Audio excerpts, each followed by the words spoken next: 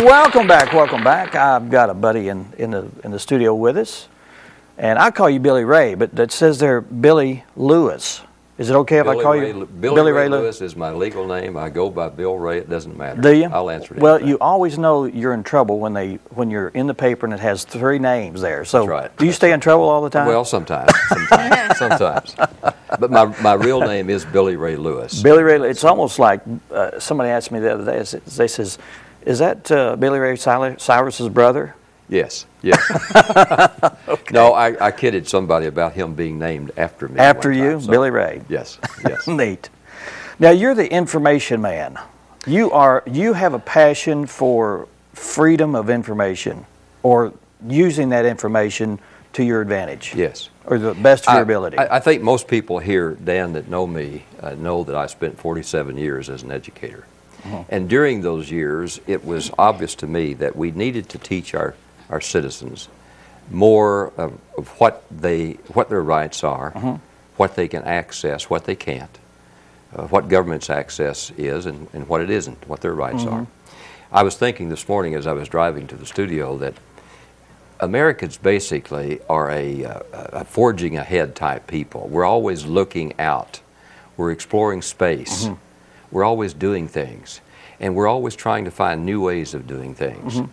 And so I equate this freedom of information idea with that to some degree, because we want, as a transparency in government group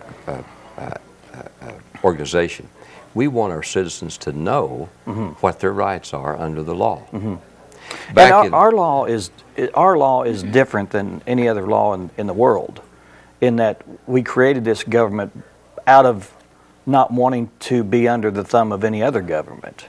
Well, that's true to some degree, yeah. Yes. Yeah. And the way I look at this, back in 1967, this is very interesting. A lot of people don't know this here in Arkansas, that when Governor Win Rockefeller was governor here and occupied the governor's seat in Little Rock, he came up with this signature piece and got the legislature to pass it in 1967.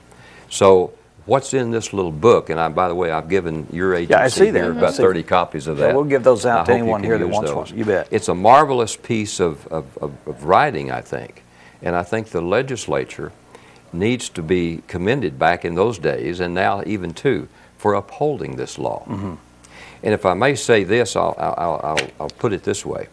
This is, if all of us knew what was in this little book, and knew what our rights were here in Arkansas, knew what our rights were in terms of accessing governmental documents, going to public meetings, mm-hmm, asking mm-hmm. questions, mm-hmm. being a part of the governmental process, I think this state would be a much better state. Oh, because sure it would, I think yeah. our citizens would be much better informed. Yeah, and I think that's what causes a lot of rift in government meetings, because they really are trying to figure out how to do the right thing, but the right thing is not always the law. That's correct. And we've said in our TIG meetings, and I firmly believe this, that 90% of our governmental officials, I think, are trying to do a good job yeah. mm-hmm. and want to do a good job. I think there's a certain percentage of our governmental officials, and this is why I think we're experiencing a measure of suspicion all over America of the operations of government, and it yeah. shouldn't be that way. Yeah. Because government is really us, or really should be us. And so one of our goals is to try to acquaint all of our citizens here in Boone County. We focus basically within Boone County, excuse me. And one of our goals is to try to get our citizens to recognize what's in this booklet. And this booklet does contain the law. Mm-hmm. It's a very simple law, but it's a very misused law sometimes. Mm-hmm. So that's basically what we're about. Handbook that you're showing us today, this is not the full information, Freedom of Information Act. This is just of Arkansas. Yes, this does contain the full Arkansas Freedom of Information Act. I didn't know if it was just a... Good question, good question. Yeah. And I might say, too, Arkansas is put down sometimes for what we do or don't do, but many states have copied this 1967 mm-hmm. law, and I think that's a credit to our former governor, to our legislature members, and to our present legislature. So you said this was adopted in 1967. 1967. That's when it all started to happen. Yes. Oh, go. Good. If you'll go through, and I might point this out just a second or two, if you'll go through this little booklet, and by the way, I have given you also a copy of what I call a Bible, if you have a copy of that with you. I've given you a copy of what I call a Bible of this. It's written by Dr. John Watkins and Dr. Richard Peltz. They are the two people who know this law, has researched this law frontwards and backwards. Yeah. They are really the true authorities. But if you'll look at this little booklet, if a citizen could pick up a copy of this, it's free. Yeah. And if you'll notice in the very front of this, the Arkansas Governor's Office sponsors this. They send out copies. Citizens can call the Governor's Office. They can call the Attorney General's office. I have probably 1,000 copies of these at home that I've gotten from these various agencies, ready to give out to anybody that wants them. But if you'll look in here, there are a lot of questions. Yeah, I see a lot of questions and answers. A lot of good answers. I love that this format, because it's a question you're going to have to ask at some point. Yes, and there's the question and there's the answer. It's very user-friendly. It's a very simple law. Neat. And all we want to do in the TIG group, the Transparency in Government group, is to try to get people interested in what this law says, what it guarantees them as citizens, and also what it guarantees our governmental officials, because they have rights too.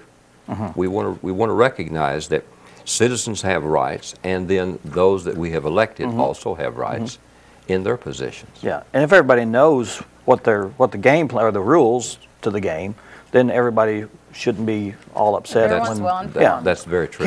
You can't play baseball and run all the bases if someone catches your ball. That's right. That's right.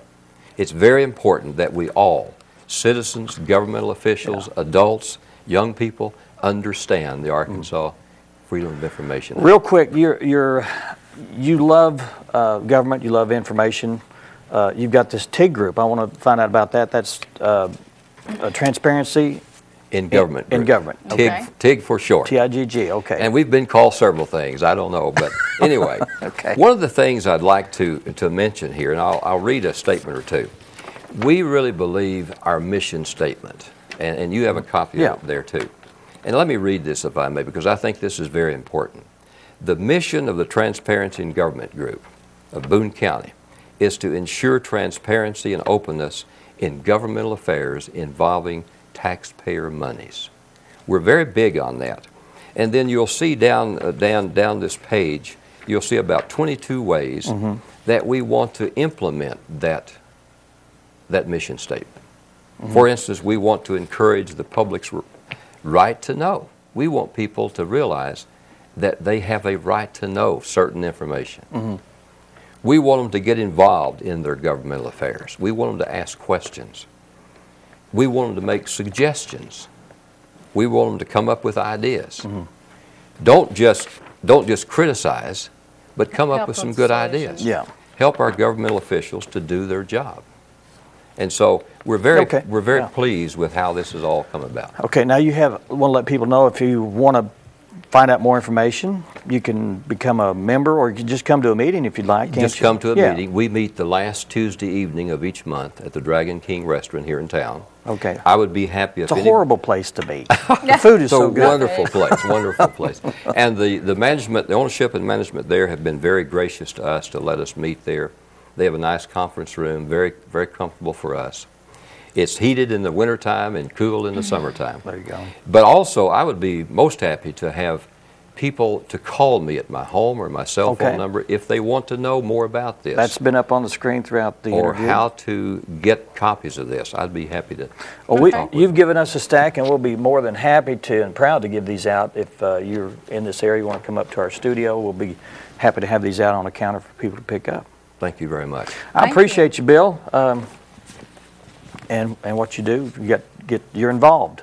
Well, basically, I think you as a media person, both of you, and the other stations here in town, I think basically you all thrive a lot upon FOIA because part of your responsibility to the public is to find out what's going on and in governmental affairs, and we appreciate what you all are doing too. Well, we appreciate you being here today, and I'll ask you to come back at some point. Thank you. We'd like to. Because this subject is not surface. I mean, there's a lot going on. There's a lot of things happening. Yeah. Yes. Thanks, Billy Ray. Yes, sir. Thank you. Good to see you. And Thank you very much. Thank you very much. All right, we're going to take our last break, and when we come back, we're going to be doing our Cooking. family favorite recipes, and we're doing a blueberry cream cheese pie. Stay with us.